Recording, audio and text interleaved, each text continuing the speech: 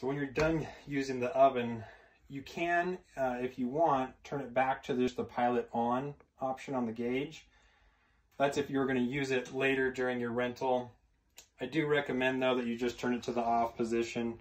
Obviously just safer, and you're not burning propane on the pilot light. All right, so we've got the microwave.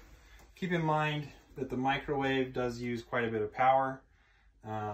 So when you're operating the microwave, you really, if you're not at hookups, meaning not plugged into power on the outside, you'll have to have the generator running to operate the microwave.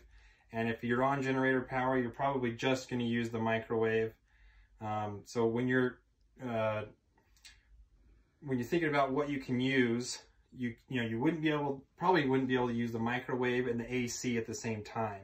So just keep that in mind and manage your power usage. So we'll move on to the fridge. Fridge, again, very simple to operate.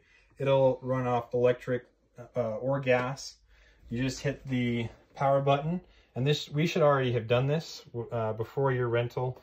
This should be cold when you get it, but just in case you need to operate it, hit the power button, you'll see a green light, and you'll have these different modes. So right now you can see what looks like a water drop. That means it's in the gas option. It's using gas to cool the fridge and the freezer. And then this is just the gauge on how cold you want it. Obviously more snowflakes means more cold, and then it'll go back to just 1. So you can change that. You can change the mode.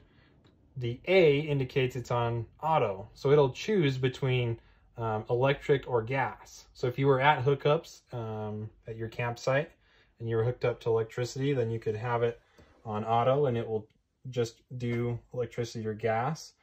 If you're not at hookups, you can just turn it to the gas setting and it'll just stay working on gas, and that stays really cold. Definitely the gas is a better setting for the fridge and keeping it cold.